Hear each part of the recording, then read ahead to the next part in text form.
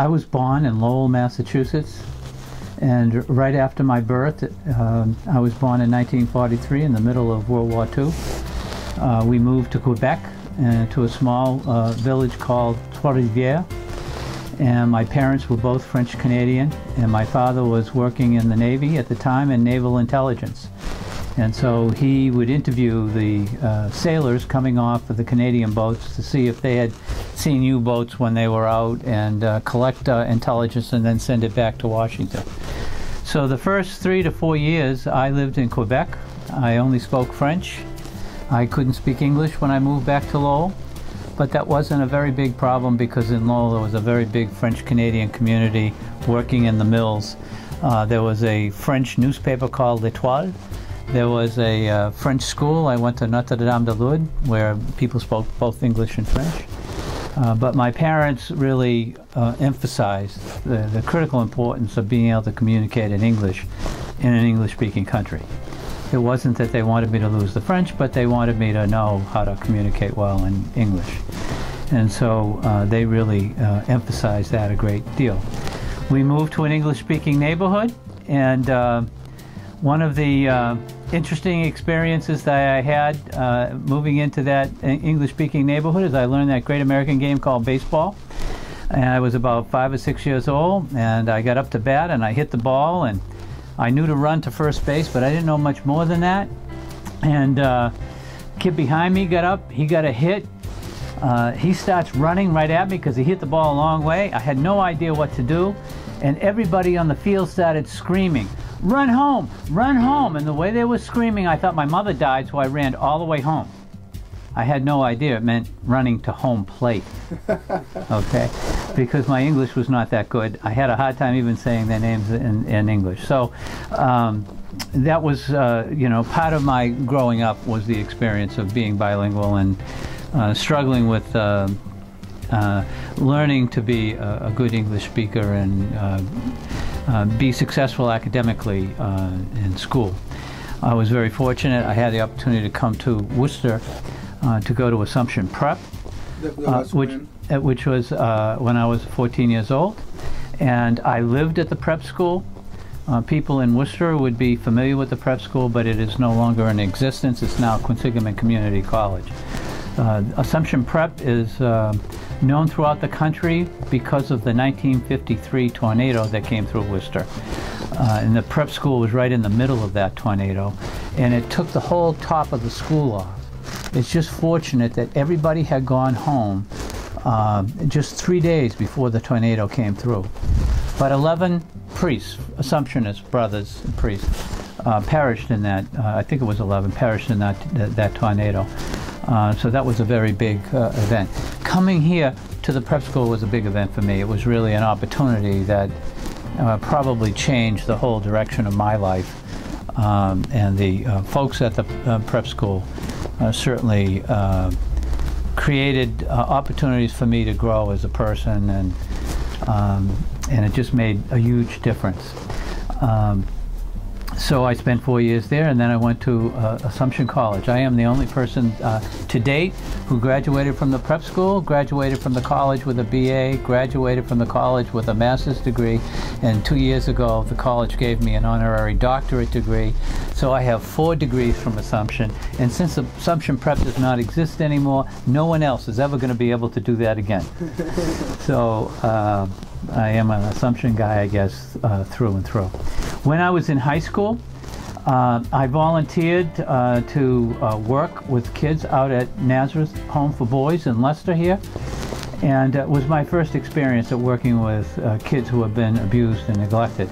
And we would go, a group of us, about 8 to 12 of us, that would go out to the Nazareth school, and we would work one-to-one on the weekends with the kids out at the school. They were all there because of abuse and neglect and special needs that they had.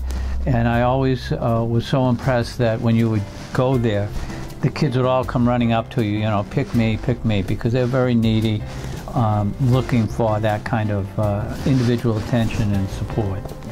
And that kind of got me down the path of wanting to help kids whose life experiences have been difficult, because even my own life experiences, I navigated through becoming assimilated and navigated through some very challenging times within my own family, I knew how important it was to have mentors, because that's really what the prep school provided for me, some excellent mentors. And so I did that through high school. We even had an opportunity to go in I think it was my junior year. We went to New York City, where the Assumptionists have a parish, and we lived with a poor family in the neighborhood of the parish, and we visited the drug addiction island out in the East River. And it was a very eye-opening experience to see people struggling through detoxification from drugs and all of that. But again, it was just another experience that made me feel like there are opportunities to make other people's lives better, and so I began to cultivate that interest. When I went to Assumption College, I fairly quickly became a volunteer and a volunteer staff person at the Lincoln Square Boys Club in Worcester, and became very involved in running groups for the Boys Club. I would take groups up to Assumption to the basketball games and other activities that were open to the community and so forth. And so again, I continued my interest in providing opportunities for kids to see what college is like, to see that there's a brighter future out there. And the wonderful thing about America is if you are willing to work, there is nothing that is not possible. Everything is possible. And so that's the great dream, is the possibility is there if you're willing to seize it and work for it. So when I graduated from the college, I went on to work with the Division of Child Guardianship, which today is called the Division of Children and Family Services, with abused and neglected kids who came from homes where there was serious abuse. And I've seen some horrendous abuse of children during that career. And I worked there for 4 years.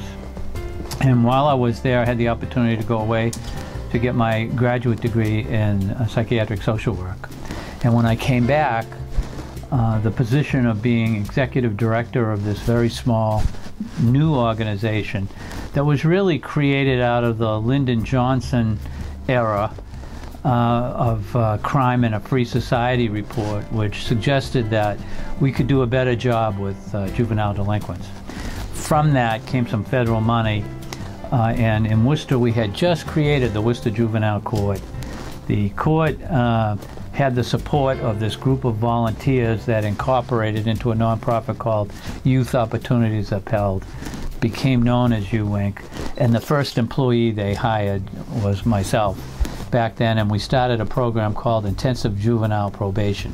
When was that? That was in 1971. So in 1971, so I started my career with the Division of Child Guardianship in 1966. And then I started with UINC in 1971. And it was me and a secretary at the time, and we created a program called Intensive Juvenile Probation. We did a lot of research, we had control groups, and we were able to demonstrate statistically that we could take the toughest kids from the juvenile court and provide them with an intensive experience every day of the week. They came after school. We would see their families in their home in the evenings, on weekends, to do family therapy. We really were there for them 24 hours a day, but they came in a structured program, in the afternoons after school. And the program actually was, as I said, very successful. The recidivism rates were much lower than regular probation. We published several articles, actually in a couple of languages, on the program. So that success led to the state coming to us and saying, well, could you run a foster care program for us? And that led to, can you run a shelter for us? And that led to, can you run a mental health clinic for us? And so the agency began to grow to meet changing needs over time. And I retired 2 years ago from UINC after 41 years. And so I started with one building, one program, myself and a secretary, 41 years prior to that. And when I left, there were 32 different sites, 63 programs, and 700 employees providing residential services, everything from an inpatient psychiatric level, hospital level care, to group homes, to foster care, and so forth. We had about 150 children living in one of our services when I left on any given day. We had educational programs that were special educational day schools, residential schools. We also did Upward Bound. And we had almost 300 kids in one of our educational programs on any given day. We ran mental health clinics in Southbridge, Gardner, and Worcester. And we were doing about 1,600 patient visits a week in our mental health clinics. And then we ran community-based services, which this office is part of the community-based system of UWINC. So it grew to meet a wide range of problems that have emerged with kids over the years with changing revenue. People always ask, well, how did you fund it? Of course, we were very lucky to have a lot of private donors that supported the mission. We had a lot of success, and so we had a lot of people who were willing to talk about that success. But over the last 20 years, most of the revenue has come from insurance. Most of the clients we see are through the behavioral health, the health system, which is the clinics and the inpatient hospitalization. So our medical staff grew exponentially over the last 15 to 20 years. Well, I think that right now the demand for service exceeds our ability to meet the demand. But the ability to reimburse things is still a challenge, particularly in child psychiatry. Finding and retaining child psychiatrists in the community is probably the biggest challenge that we face. And I would say that the biggest community problem that we face, without question, is substance abuse, whether it's alcohol abuse, drug abuse. I would say that more than 90% of the kids who are abused physically, mentally, sexually, there's some substance abuse in that process. So that dilemma is a societal dilemma that we need to work on. And I know we can work on it, we can be successful. And just to demonstrate that, we have cut back the number of people who smoke to a very small percentage compared to what it was, because we did such a national campaign to change the values around smoking as a health hazard. We could do the same thing with drinking, and the use of drugs, I think, would have an equally important impact on that problem as well. So I think the future for UWINC in terms of the amount of business that's out there is very bright. I think the challenge will be able to meet the demand and to do it in a way that is financially sound and adequately supports the personnel that do the work. So I think those will be the challenges that people will be facing as they go forward. So I moved to Shrewsbury, actually, it's got to be over 40 years for sure. And I moved into the house that we're in now 39 years ago, because my youngest daughter is 38. She was born in that house. I live right in the center of Shrewsbury on Main Street, and I've lived there, like I said, for almost 40 years in that same place. The town of Shrewsbury, for us, as we looked around where we wanted to raise our family, provided a wonderful educational opportunity. The schools in Shrewsbury are really outstanding. In fact, I was just reading that the school department was rated in the top 2% in terms of academic outcomes, graduation rates, and those kinds of things. And it's just constantly rated highly. They were also rated in the top 5%, I think it was, in terms of per pupil costs. So our costs are low and our outcomes are terrific. So that kind of school system is the kind of school system you want to raise your children in. And most of my children went to the Beale School in the center of town. Sue Ketchadorian was a wonderful principal, had a terrific staff, and I hope if any of them hear this, they should all feel very proud that they did such a fabulous job educating all of our children. I've been very blessed. I have, they're all grown up now. 2 of them are lawyers. 1 of them's an orthopedic surgeon. The 4th one is a school adjustment counselor. So they've all been very successful in life, and that foundation came from the Shrewsbury Public Schools. So I think that's a real draw. And I think today it's a real draw for people to come to the town of Shrewsbury, and the town of Shrewsbury continues to grow. And I've had the privilege of being an elected town meeting member now for longer than I can remember. I'm sure it's well over 20 years, probably 30 years that I've been a town meeting member. And I am very committed to being a participant. One of my favorite sayings is the world is governed by those who show up, right? You have to show up if you want to change the world and make it a better place. One of the things that did happen, it's got to be now almost 25, 30 years ago, Dick Carney, who was the town manager at the time, had called me into his office because the judge in Westboro, who happened to be a good friend of mine, Judge Bruin, had identified that Shrewsbury juveniles were appearing before the court in higher numbers than Westboro or Northboro juveniles, and he suspected it was because Shrewsbury didn't have any services for some of the kids who needed extra help. Northboro had Northboro Family Services, and Westboro had Westboro Youth and Family Services, that the town ought to look at it. And the manager asked me to head up a task force to take a look at this problem and make some recommendations. And we pulled together a wonderful group of people that worked on that project. We did see the numbers were there showing that we needed to do better. And as a result of that, we went to the town with a recommendation, with the manager's support, to create Shrewsbury Youth and Family Services. And Shrewsbury Youth and Family Services was created. I was the first president for the first couple of years. And today, Shrewsbury Youth and Family Services is doing an absolutely terrific job serving a whole wide range of folks in town, dealing with issues from domestic abuse to academic struggling to fuel assistance. Shrewsbury Youth and Family Service is doing a really terrific job. So it's one of the contributions that I feel that I participated in, at least with a group of folks that really care deeply about the town. And I will say that's what makes Shrewsbury kind of special. People are invested in the town, the quality of life in the town, and no matter what side of the issue you're on.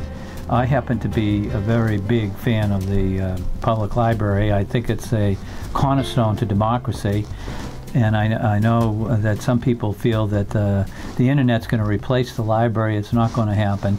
The library is going to use the internet to help some of us access things that we might not otherwise access so easily. I know I use it to get books on tape because I travel to the Cape and back, and I can keep up with my reading by listening to it in the car. So that's a fun thing, in addition to other things. I'm going to be going to a computer class at the Shrewsbury Public Library. But there were two sides to the library question. People, some folks did not feel that we should spend the amount of money, taxpayer money, on the new library, and some people obviously felt that we should.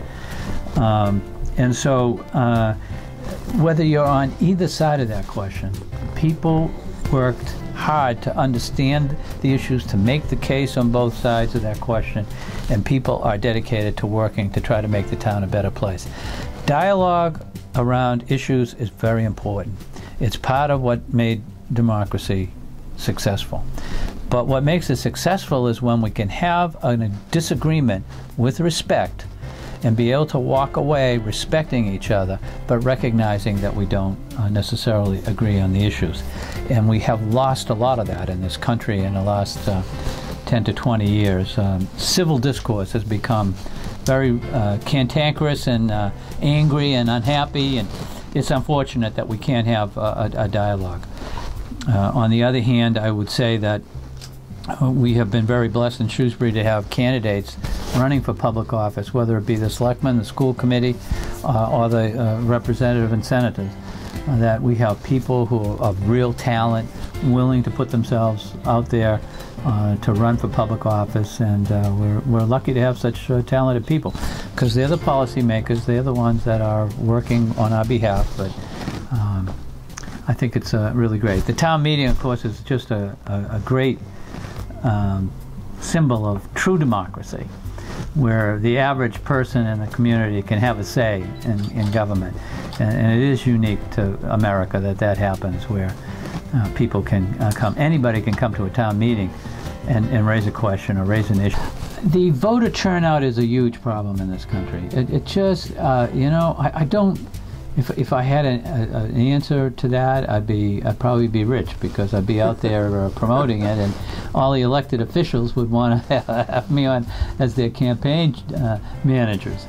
You know, it's very difficult to understand. When you look at the voting pattern, you know, the elderly vote in large numbers, and young people are so busy with their lives, they're not voting in the kind of numbers they should be voting in. It is a hugely important civic responsibility. Many elections now are being won by 2, 3, 4 votes. Even big votes on big money items at town meeting, where 2/3 of the town are required, sometimes are turned down by 2 votes, 3 votes. People don't realize how important their individual vote matters. It matters. And I think the apathy comes from the fact that people feel, well, it doesn't matter. You know, my one vote won't matter. It does matter. And again, for me, everybody's got to realize that the world is governed by those who show up, and if you show up and vote, then, you know, the election's going to reflect all the people who voted. And in that sense, we become more of an oligarchy than a democracy. When you're down at 18% of the population of the country voting in a presidential campaign, that's not a democracy, that's an oligarchy. That means a small number of people are making the big decisions. And so to turn that around is a challenge, and I don't have a real solution for it, but and maybe again it's information, getting people engaged in the process, and I think education could play a role to help, but it's a challenge. I don't really have any specific kind of you know, recommendations for how the town might move forward. I do think that we need to continue to invest in our schools. I'm very concerned. While we have the very low per pupil costs and very high results, we have just gone through a period where we were starting to lose ground because the voters were not willing to spend the extra money. So that if I have a big concern, it would be this, that we need to run the town and the country based on the common good of everyone, not on just my individual common good. Okay? I am willing to pay taxes to make sure that kids get a good education. And if it means I have to pay more and go with a little bit less, I think it's an important investment to make. Now, I know that everybody's circumstances are different, and people have different kind of challenges. But the government, for me, represents the common good.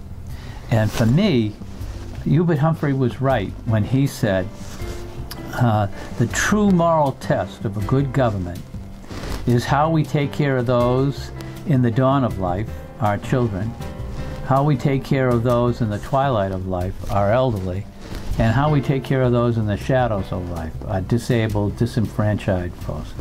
That's our moral responsibility.